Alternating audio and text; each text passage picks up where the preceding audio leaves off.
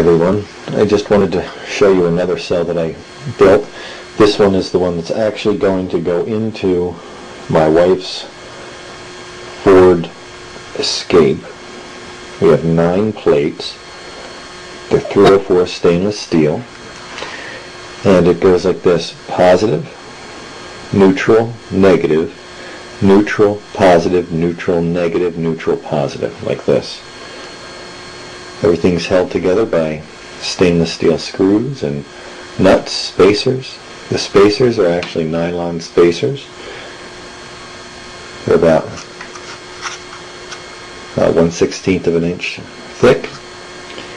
And then everything's held together here by nylon washers, some rubber grommets, so to create tension. And the leads I have painted with liquid electrical tape so that the copper wire coming in doesn't make contact with the water. So I'm going to hook this up. I'm going to run it at about 20 amps, which is the operating amperage for the car, and you can see the production that comes out of this. Okay, we're hooked up and ready to go. This water is a little bit dirty. It's has a little bit of oxidation in it. It's the same water that I always use for my experiments. It's almost a gallon of water, and it's about 1.5 tablespoons of baking soda, and that's it. That's all that's in there. I'm going to turn it on now at 20 amps, and well, you can see for yourself.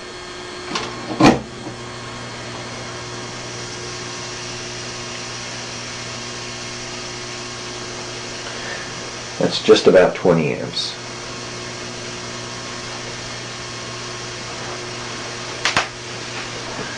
The water is room temperature, by the way. It's about 70 degrees.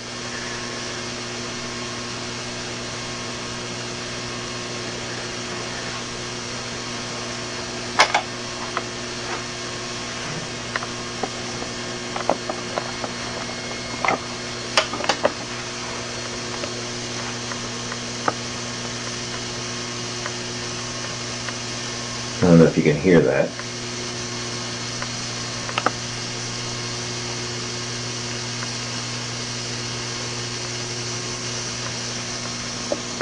But it does a really good job. This cell does a really good job. I'm really pleased with this.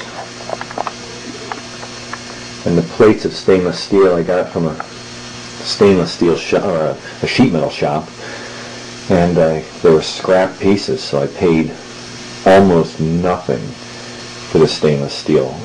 I got a whole package of it, probably around 30 pounds of the stainless steel for $12 or something like that. And that's it. That's my latest. I'll talk to you again soon.